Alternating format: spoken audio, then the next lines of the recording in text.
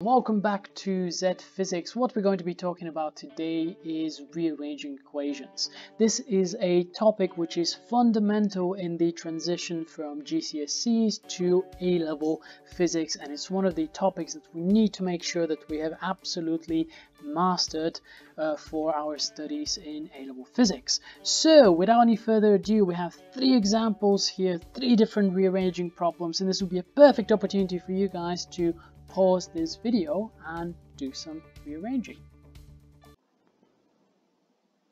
Okay, now let's start having a look at the first example. They kind of go easy, medium, and a little bit harder. Now, if we were to look at the first example, we're going to notice that we have Ohm's law, V is equal to IR, and we need to rearrange this for R. The first rule in rearranging equations is that whatever we do to the right-hand side of the equation, or one of the sides of the equation, we need to do this to the other side of this equation. Now, because I need to rearrange this for R, what I'll need to do is essentially cancel this I somehow. So what I'm going to do is divide both sides by I. Now this is going to give me IR on the right divided by I, like so, and I'm going to have V divided by I as well. So this means that I can cancel out the right-hand side of the i's on the right-hand side, like so. Let's use my red cancelling pen, so that gets cancelled. What I'm left with is that R is equal to V over I.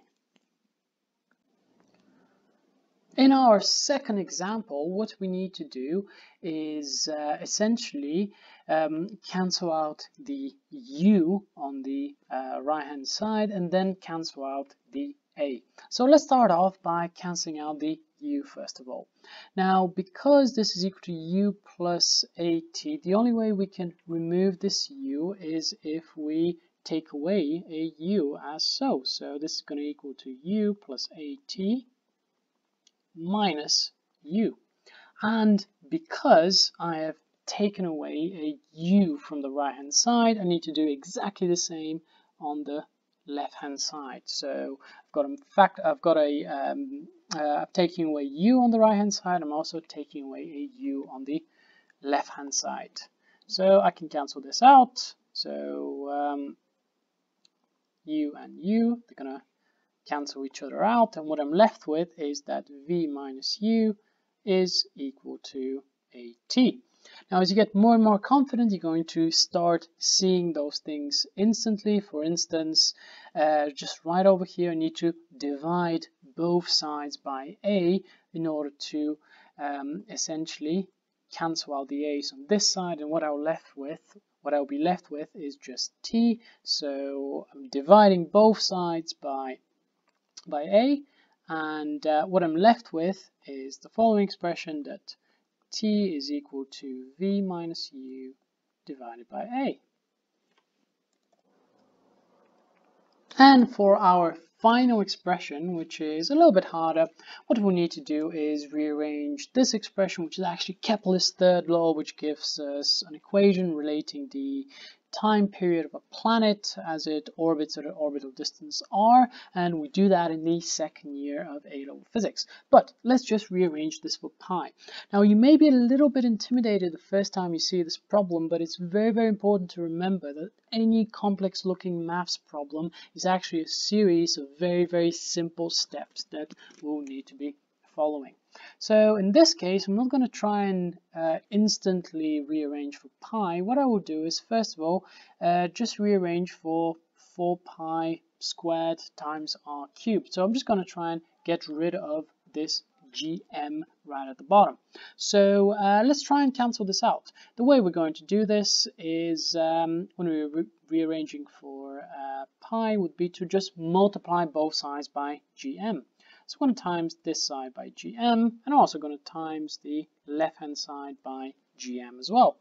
Notice how this is going to cancel out. So what I'm left with is that gm times t squared is equal to 4 pi squared times r cubed. Okay, now the next step when I'm trying to rearrange for pi would be just to rearrange for pi squared. In order to do so, I'm going to need to divide this side by 4r cubed, and because I have divided the right hand side by this, I'm going to need to divide the left hand side by this as well. So I'm going to divide this by 4r cubed, and notice that this is going to cancel with that, and r cubed is going to cancel with r cubed. So all I'm left with is that pi squared is equal to gm times t squared divided by 4r cubed. Our next and final step would just be to take the square root of this, and what I'm left with is that pi is equal to the square root of gm times t squared divided by 4r cubed. Okay, folks, so hopefully this makes sense. If there are any questions about rearranging those equations, please drop a comment.